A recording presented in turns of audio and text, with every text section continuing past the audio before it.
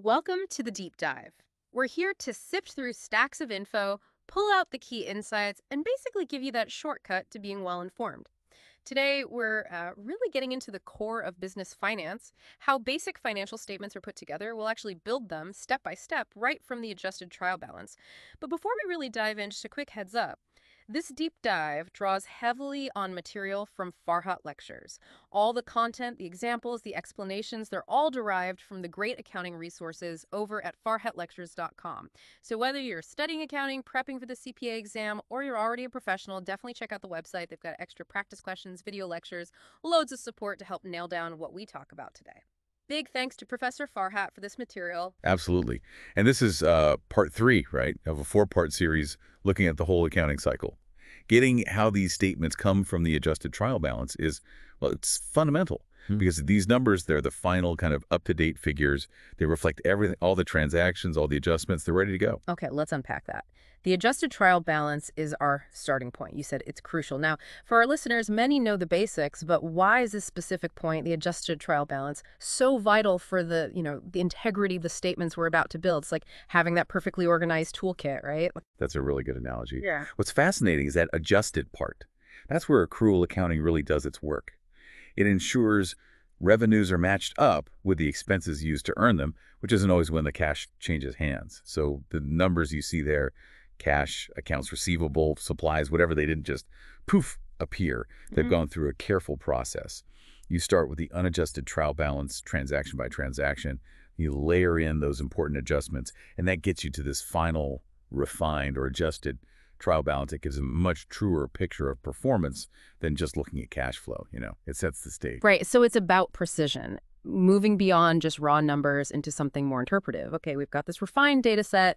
Now comes the art turning these numbers into a story. So where do we kick things off? Which statement tells the first part of that story? We always start with the income statement.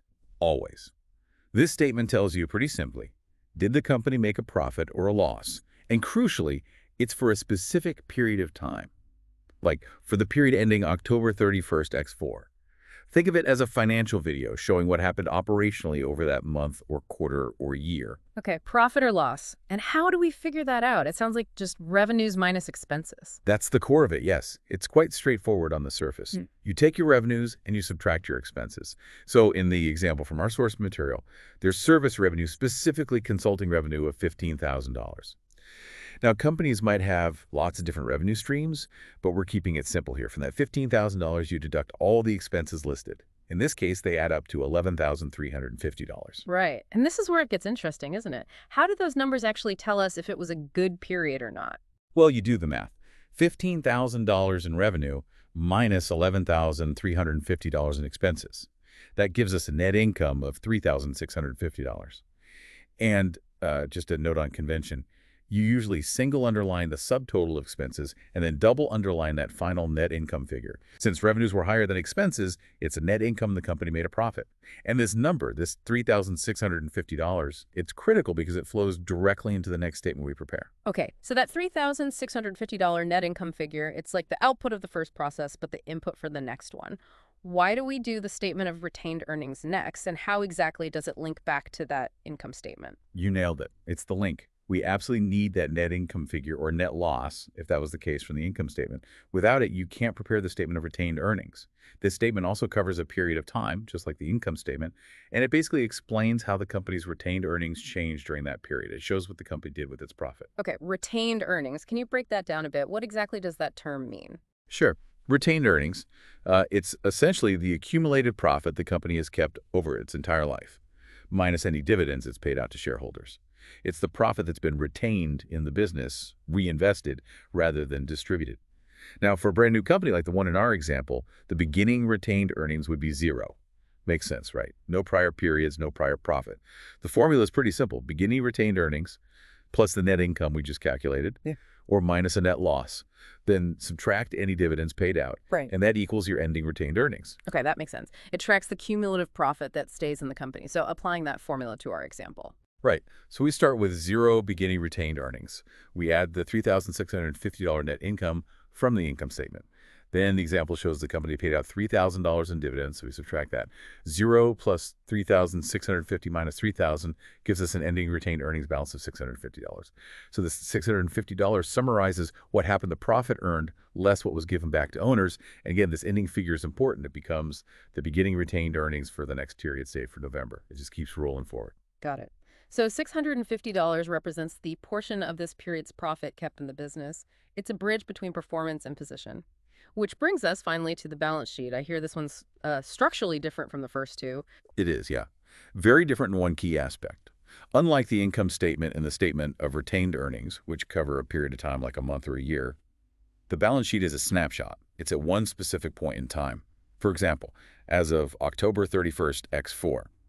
If the income statement is the movie and retained earnings summarizes the savings for the movie, the balance sheet is like a photograph, a still picture of the company's financial condition right at that moment. And it shows that fundamental accounting equation. Assets equal liabilities plus equity. A equal L plus E. Okay, assets, liabilities, equity. Let's quickly define those in this context. What falls into each bucket? Sure. Assets are basically everything the company owns that has future economic value. Think cash, accounts receivable money owed to the company's supplies, equipment, even something like accumulated depreciation, which technically reduces the asset's book value. In our example, the total assets add up to $96,750. Then liabilities. That's everything the company owes to outsiders, its obligations. Things like notes payable, accounts payable, money owed by the company, unearned revenue, interest payable, salaries payable. In the example, these total $46,100. And finally, equity.